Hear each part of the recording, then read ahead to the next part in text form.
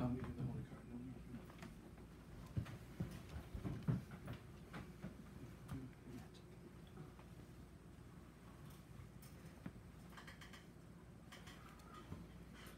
Today, the feast of the Assumption of Our Lady, Holy Day of Obligation, to be here again in northern Wisconsin. In the epistle of the Feast of the Assumption is taken from the Old Testament from the book of Judith, chapter 13. The Lord hath blessed thee by his power, because by thee he hath brought our enemies to naught. Blessed art thou, O daughter, by the Lord, the Most High God, above all women upon the earth. Blessed be the Lord who made heaven and earth, who hath directed thee to the cutting off the head of the prince of our enemies. Because he hath so magnified thy name this day, that thy praise shall not depart out of the mouth of men, who shall be mindful of the power of the Lord forever. For that thou hast not spared thy life by reason of the distress and tribulation of thy people, but hast prevented our ruin in the presence of our God. Thou art the glory of Jerusalem, thou art the joy of Israel, thou art the honor of our people. Within the Gospel. Taking that according to St. Luke, chapter 1. At that time Elizabeth was filled with the Holy Ghost, and she cried out with a loud voice, and said, Blessed art thou among women, and blessed is the fruit of thy womb. And whence is this to me, that the mother of my Lord should come unto me? For behold, as soon as the voice of thy salutation sounded in my ears, the infant in my womb leapt for joy. And blessed art thou that hast believed, because those things shall be accomplished that were spoken to thee by the Lord. And Mary said, My soul doth magnify the Lord, and my spirit hath rejoiced in God my Saviour, because he hath regarded the low and humility of his handmaid. For behold, from henceforth all generations shall call me blessed. Because he that is mighty hath done great things unto me, and holy is his name. And his mercy from generation unto generation towards them that fear him. That's for the words of today's Holy Gospel.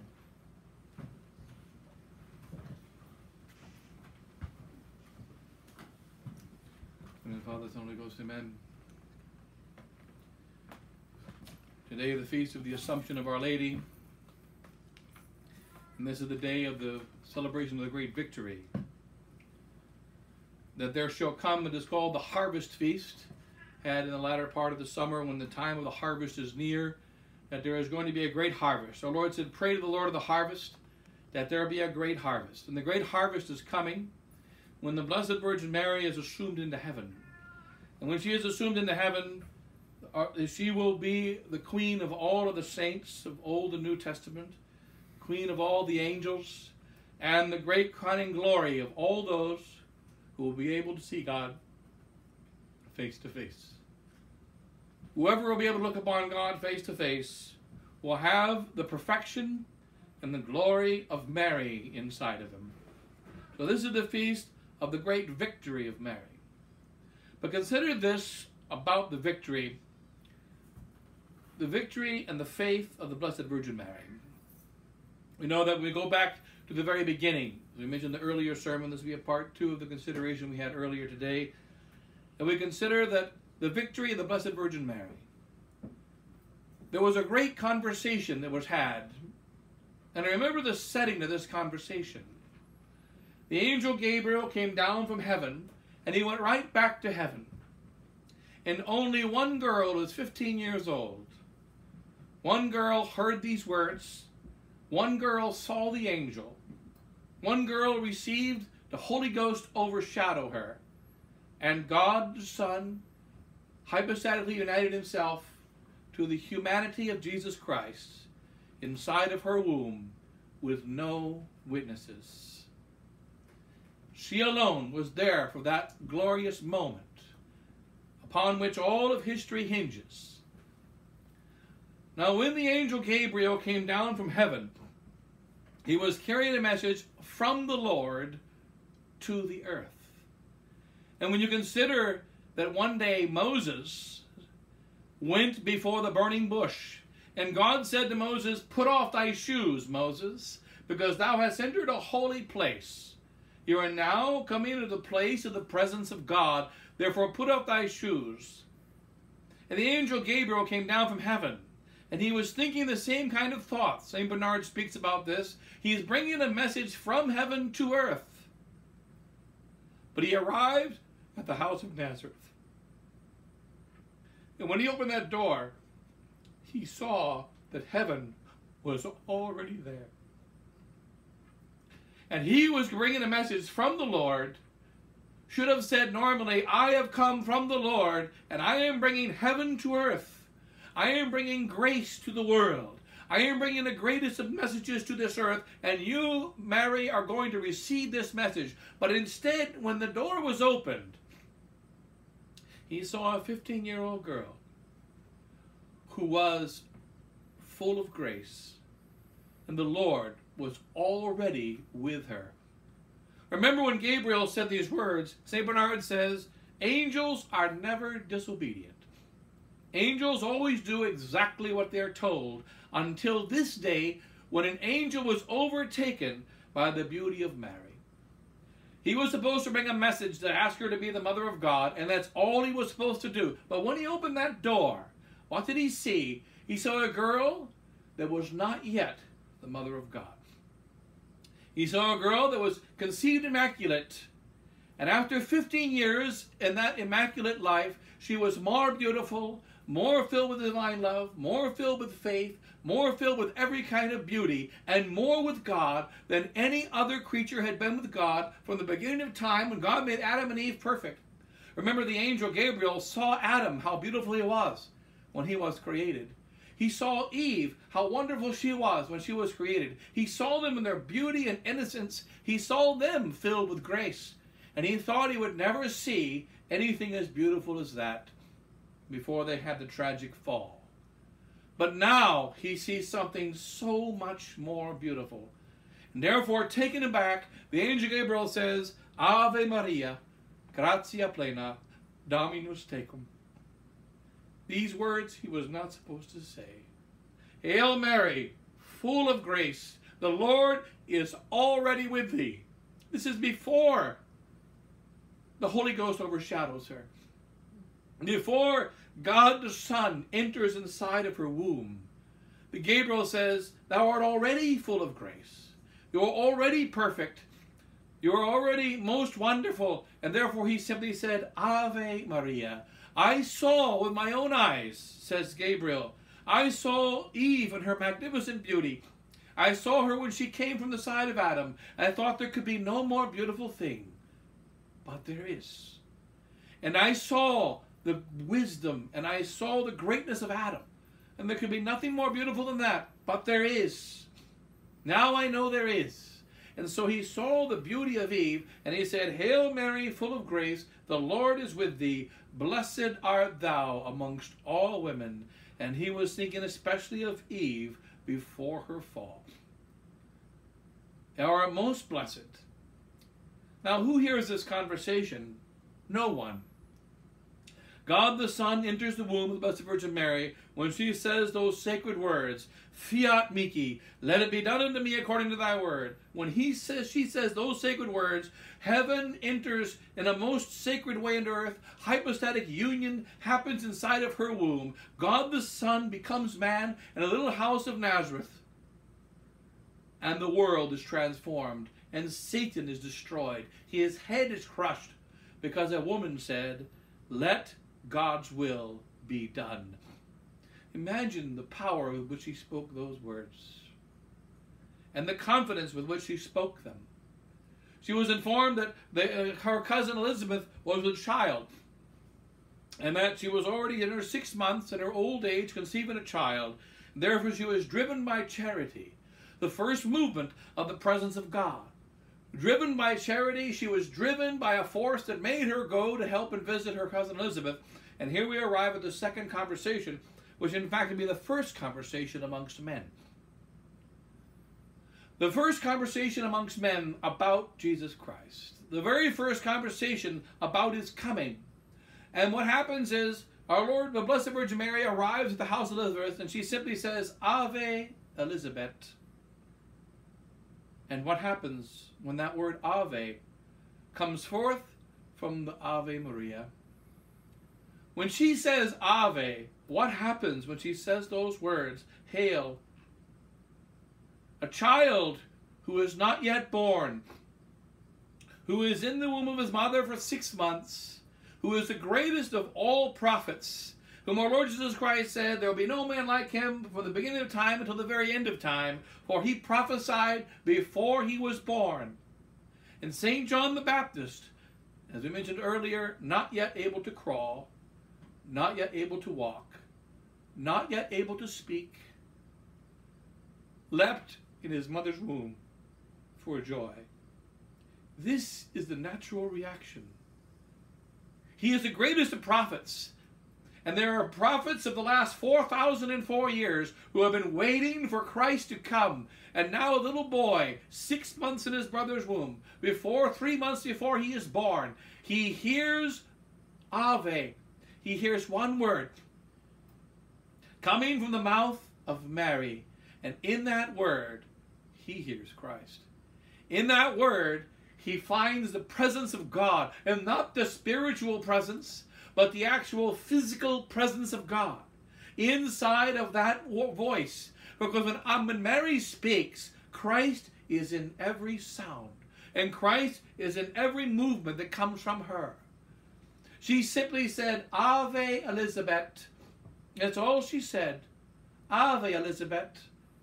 Hail Elizabeth. And by the ending of that statement, the babe in the womb leapt for joy and told his mother, this is the mother of our Lord.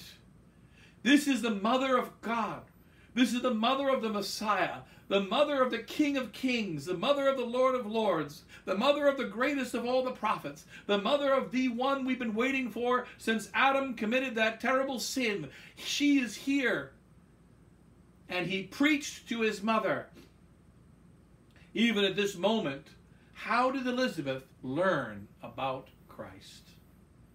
She did not learn from Mary directly. She learned because Mary spoke a word. The prophet heard the word inside the womb. The prophet leapt, and the prophet spoke with the inspiration of Mary into the ears of his own mother before he was born, and then she realized God is here. The greatest of prophets, St. John the Baptist. God is here. And so therefore he leapt for womb in the mother's joy, and in his mother's womb, and in the state of joy. And consider this sacred conversation. Don't forget the setting and circumstances of it. The world is filled with evil. The world is completely against God. The Jews are so filled with wickedness, the people of God, that they are ready to crucify him even before he's born. And when the word is given only a few days later, a few months later, that the child might be born, that the king might be born, note these words of the gospel. It says, and Herod was disturbed, which we expect because Herod was wicked, which is normal because Herod was a king. And when he heard the King of Kings was going to replace him, he was very worried. But the next verse of the history we don't expect, and all of Jerusalem with him. Why was Jerusalem also worried? Why were the Jews disturbed? They hated Herod.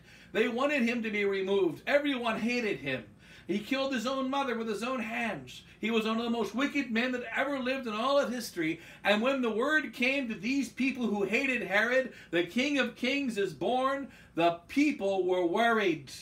What on earth happened to those people? The Blessed Virgin Mary knows the wickedness of these people. She sees how they are not filled with the love of God, and they're not ready for his coming, and they won't accept him when he comes. But the angel Gabriel said, this child is the King of Kings and Lord of Lords, and she believes. And consider the confidence of her conversation and the setting of it. The complete confidence in the victory that is going to come. She did not go to battle like other men. Like our Lord Jesus Christ on Good Friday. When he went to battle Holy Thursday night, what did he say? He said to his apostles, confidite ego vici mundum. He said it in the past tense. Have confidence because I have already conquered the world. It is defeated. I have not yet gone out to meet Judas. I have not yet gone to my garden of Gethsemane. I have not yet gone to the cross. I have not yet risen from the dead, but I have decided. And I have chosen to go to war against my enemies. I have chosen to go to war against the enemies of my Father. I have chosen to go to war against the enemies of God. And therefore they are defeated from the moment that I made the decision, for such is the way of great warriors. And you see about General Patton in World War II said, I wish it was like the old days, and I could get in my tank, and I would go out in the battlefield against General Rommel. And if I killed him, the German general, then I'd win. And if he killed me, he won't. That's the way you go to war. When the child Jesus decided that he was going to go to war, there were no ifs. And so it is with great generals and great warriors. And she is more terrible than an army set at battle away. She is more powerful than all the enemies of God. And therefore, what does the Holy Ghost inspire Elizabeth to say? What does she say? Blessed art thou, how is it that the mother of my, and whence is this to me, that the mother of my Lord should come unto me? For behold, as soon as the voice of thy salutation sounded in my ears, the infant in my womb, the babe in my womb, leapt for joy. And blessed art thou that hast believed, because those things shall be accomplished which are spoken to thee by the Lord. What does Elizabeth say? Blessed art thou that hast already believed, because those things that were prophesied to thee, they shall be accomplished. It is one mother of a prophet speaking to the mother of God. Do you hear any doubt? Are there any questions? There are none whatsoever, and there is no doubt. And we must understand in our present battle, we are in a great crisis in our Holy Mother, the Church.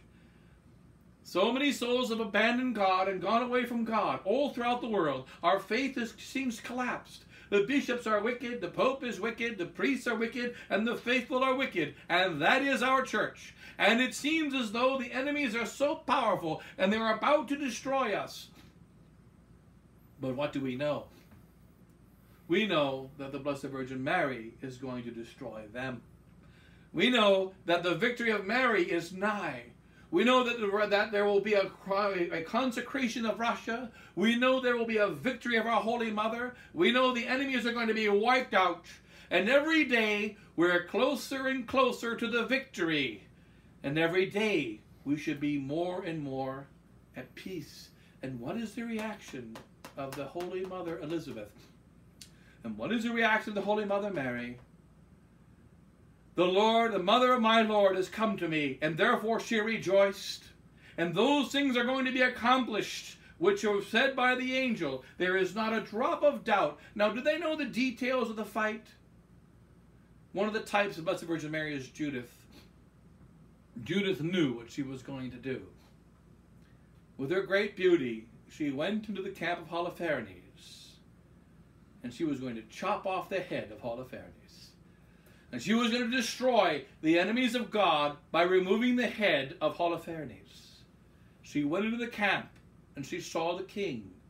And Holofernes is a great general. And he took her into his tent. And he got drunk. And then she chopped off his head and brought it back to Jerusalem in a basket. She knew what she would do. What about the Holy Mother? Did she know exactly how Jesus Christ would conquer his enemies? Did she know exactly the day? Did she know exactly the plan? Did she even know how our Lord would be born in Bethlehem? He had to be born in the next 9 months in Bethlehem. And Joseph was stubborn, didn't like to move. How on earth is he going to be born in Bethlehem? She had no idea how Christ was going to be born in Bethlehem. She had no idea at what moment he would choose to die for our sins. She did not know precisely how he would die. She did not know the way in which he would have his victory. And as we travel through the life, what does it say about our Holy Mother? She understood not these things, but she pondered them in her heart. Judith knew what she was going to do. the Blessed Virgin Mary knows only the victory. And she has no doubt of any kind, and she has complete confidence in that victory, and she knows that Christ is going to defeat her enemies. And as she travels on the journey, she sees all the wonderful works of God, and her life, who is called the Mother of Sorrows, is filled with so many wonders and filled with so many joys as she sees and is every day is more and more amazed by the ways of her Son. He was the one who knew that it was time to walk away for 3 days, and when he was 12 years old. He was the one that made sure that Simeon spoke to her inside of the temple when he was 40 days old. She was the one that brought a bunch of heavy drinking apostles to a party one time, and they drank too much wine, and they ran out of wine, and he was not going to do anything about it, or so it seemed, and therefore she had to say, they have no wine. And she knew exactly what she was telling him to do.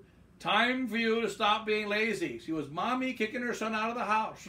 There's a time when mommy has to kick her son out of the house. Time for you to go out and do your work. Time for you to go out and die for the sins of man. Time for you to go out and do your work. And that is why our Lord said to her, Woman, what is that to me and to thee? My hour has not yet come. They have no wine. Solve the problem. What has happened? The Blessed Virgin Mary was on a sacred journey to see the victory of her Son, and she never doubted for one instant that victory. And Elizabeth had great confidence, total confidence, and they were filled with joy even in the midst of their sorrows because of the realize that this is the great victory that is upon us. And what did our Lord say when he would come the second time? We're getting closer every day to his second coming. He said, when you hear about wars and rumors of wars, when you see nation rise against nation, when you see earthquakes in diverse places and all kinds of great natural disasters, when you see the great apostasy that's spreading throughout the whole world, what did he say to do? Lift up your heads, for your redemption is at hand. Saint Elizabeth and the Blessed Virgin Mary lifted their heads, and they were filled with the greatest of joy because they knew that their redemption was at hand, and the redemption of all men are at hand. We must recognize this now as we are heading towards the victory of the Blessed Virgin Mary, which is at hand. And every day we're getting closer to it. And consider those devils. They cannot say her name in hell.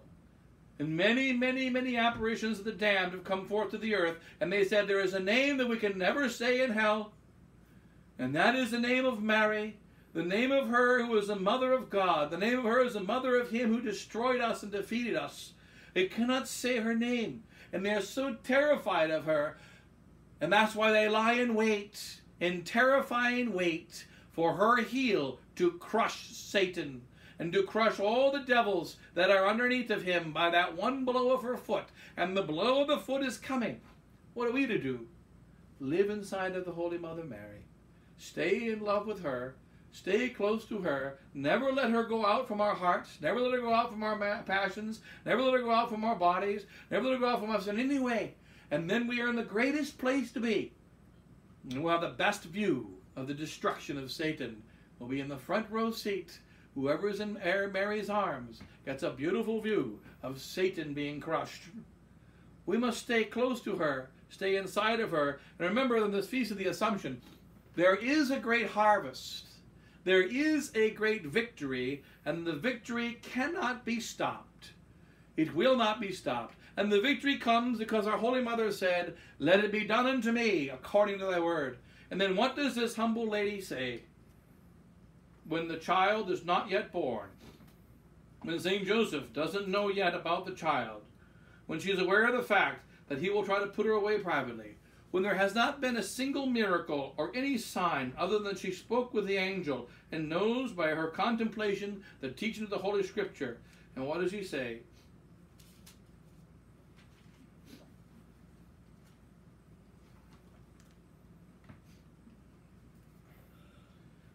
My soul doth magnify the Lord, and my spirit hath rejoiced in the past tense, in God my Saviour, because he hath regarded the humility of his handmaid. For behold, henceforth all generations shall call me blessed. because he that is mighty hath done great things unto me, and holy is his name. She speaks in the past tense. All generations shall call me blessed, because I carry God made man inside of my womb. I will bring him to this earth, and he that is going to be born of me, this one is going to conquer Satan. He is going to defeat totally the kingdom of hell. He is going to rule the entire earth. His kingdom shall have no end, and all generations that call me blessed, and all generations that fear him, they shall receive mercy. We are now several hundred generations in the year 2020. 202 generations away from that day. And is there any way we can be blessed? By magnifying her name. Is there any way we can have mercy? By fearing her Son. And those who fear her Son, and those who have the love of Mary in their hearts, they shall be called, they shall be blessed, and they shall receive the mercy. And there's no other way to receive mercy. And so that all generations shall call me blessed, for thee is mighty unto great things to me, and holy is his name. And generation unto them that fear him is going to come mercy. But holy is his name. And notice the power and confidence with which the Holy Mother speaks. And we speak that Magnificat every day at the office of Vespers, in the evening office of the church. And we sing these words of Mary always, and that we call her blessed always. And we recognize that there's only one way to receive divine mercy. That is to fear and love her Son. And we cannot fear and love her Son rightly without the love of her, and the recognition that she is going to be the one who's going to bring the great victory, and does bring all the victory rightly. In the Middle Ages, they used to refer to all miracles and all conversions simply by one expression. Every miracle and every conversion and every gift from God was simply called a glory of Mary. That's all. It is a glory of Mary when a child is baptized. It is a glory of Mary when someone goes to confession. It is a glory of Mary when someone is anointed. It is a glory of Mary when someone grows in the love of God in his heart. It is a glory of Mary when we believe the holy faith. It is a glory of Mary when we fight against Satan. It is a glory of Mary when the church is glorified. All things good are just simply the glories of Mary. And these are the only glories that matter. And remember also that without the mother, there is no hope for us. Remember that all of us are going to physically die, and all of us have the stains of original sin. Why? And because of our mother. And her name is Eve. But what about eternal happiness? And what about faith? And what about good things that we receive? They also come only from our mother, and it is our mother Mary. Let us love her greatly, stay close to her always, and have complete confidence in her victory. And notice how she says it. She has believed, not she hopes, not she might believe one day when she gets more evidence. She has already had enough evidence. She has spoken with the angel. She has heard the word of God, and she has believed. And so it must be with us. Do you already believe? We must already believe with total confidence the truth that Satan's kingdom of the Bilderbergers and all the one-worlders is already destroyed. And that this attempt to prepare for the Antichrist right now is already wiped out. It is not yet the time of the Antichrist. It is the time of Mary. And she is going to have her victory. And we must say we have already believed. As the wise Martha said, when Lord Jesus Christ said, Martha, believest thou this? That whoever believes in me shall not taste death forever. Believest thou this? And Martha, imitating Mary, said, Yea, Lord, I have believed. Let the belief be in us, permanent, and let it never be taken away. And God will bless us, and then we will be able to see the victory of Mary, and then see her Son face to face for all eternity. God bless you all. In the name of the Father, and the Son, and the Holy Ghost. Amen.